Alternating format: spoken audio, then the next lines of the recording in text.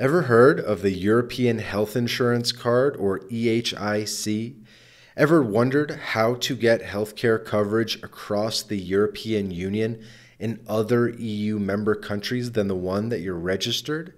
Are you planning to travel to Europe and across Europe and you're wondering how to stay covered in case of a medical emergency? In today's video, we'll explain what the EHIC is, how it works, who qualifies, and why it's an essential travel document for anyone in the European Union or the European Economic Area. Let's dive in.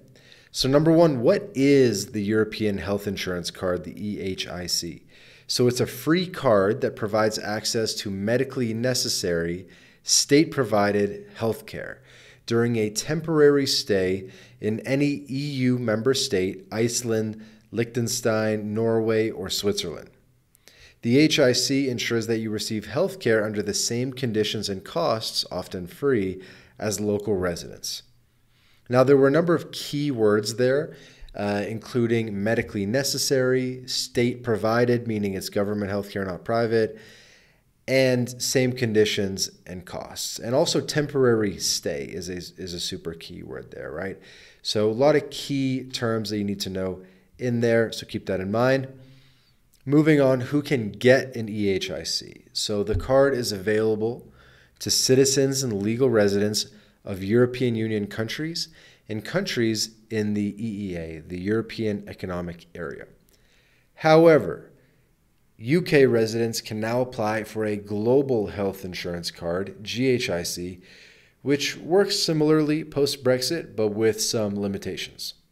And each individual in your family needs their own EHIC, including children.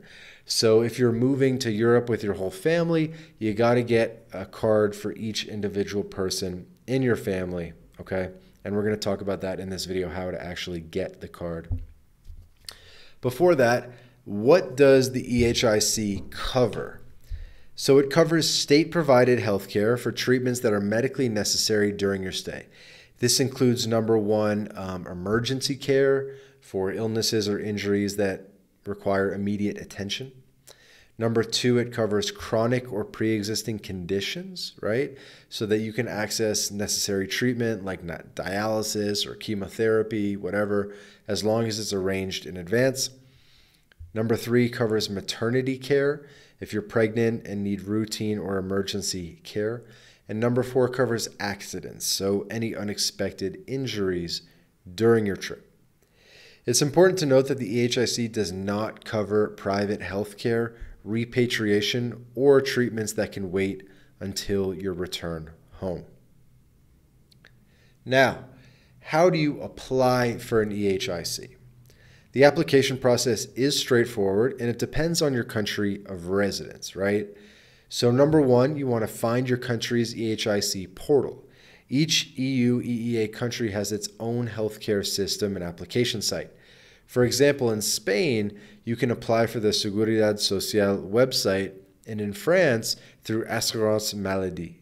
So whatever European country you are registered in, that's the country you got to order the card from. Number two, fill out the application form. So provide personal details such as your name, date of birth, and national health insurance number. Number three, receive your card. This card will usually arrive by post within a few weeks. Pro tip, by the way, some countries provide a temporary certificate if you need immediate coverage while waiting for the physical card. So take a look at if a temporary certificate is possible, something that you can print out. Okay, why do you need an EHIC?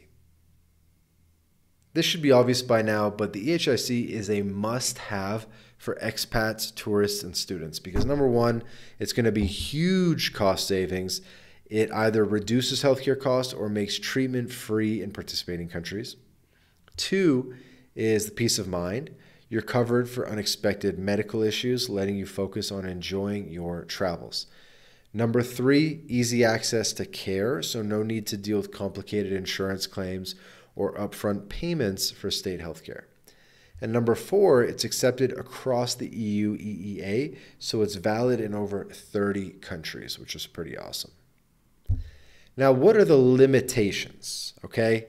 While the EHIC is incredibly useful, it's not a catch-all solution. Here are some limitations to be aware of. Number one, private healthcare is excluded. So if you prefer private hospitals or doctors, the EHIC won't help. Number two is non-medical costs. So things like medical evacuation or repatriation are not covered. You'll need separate travel insurance for those. Number three is limited validity. So EHICs have an expiration date and need to be renewed periodically. So something to keep in mind is you got to keep your card up to date. And number four is there's no coverage outside the EU/EEA area. Okay, so it's only going to work for participating countries. And people might ask about Brexit and the UK and what's up with that. So if you're from the UK, things have changed since Brexit. The EHIC has been replaced by the GHIC, the Global Health Insurance Card, as we referenced earlier. It works similarly, but there are some exceptions, such as it will not cover Iceland, Liechtenstein, Norway, or Switzerland. Okay? Now, how does the EHIC compare to travel insurance? An EHIC is not a substitute for travel insurance. Here's how they differ. Number one, the EHIC covers necessary healthcare in public facilities within participating countries. And two, travel insurance covers private care, repatriation, cancellations, and lost luggage. So they're actually very complementary in that sense. Okay, so you kind of want to ideally have both. For comprehensive protection, it's ideal to have both. Let's put it that way. So here are some rapid fire tips for using your EHIC. Number one, carry it with you. Keep it accessible, like in your wallet or passport holder. Number two, verify before treatment. So ensure the healthcare provider accepts the EHIC. Number three, plan ahead for ongoing treatments like dialysis. Arrange appointments in advance. And number four, know your rights. Familiarize yourself with what's covered in the country that you're visiting, okay? Closing thoughts, the EHIC is an essential tool for travelers and expats in Europe, offering peace of mind and access to affordable healthcare. Whether you're on vacation, studying abroad, or just exploring a new country, having an EHIC ensures you're prepared for the unexpected. If you found this video helpful, give it a thumbs up, subscribe, and let us know in the comments if you've used an EHIC before or if you're planning to apply and what your experience has been. I'm sure we'd all love to read about your experience. And by the way, if you're looking to move to Europe, maybe you need a golden visa for Spain or Portugal or Italy or Cyprus or any type of visa for Europe, Spain non-lucrative visa, hit us up, My Latin Life. There's a link in the description to book a call. You can become our client. We can give you a whole holistic plan, how to move from Canada or the US to Europe, things like that. So make an appointment with us and we're happy to build you a custom game plan for Europe. Cool. Catch you in the next video.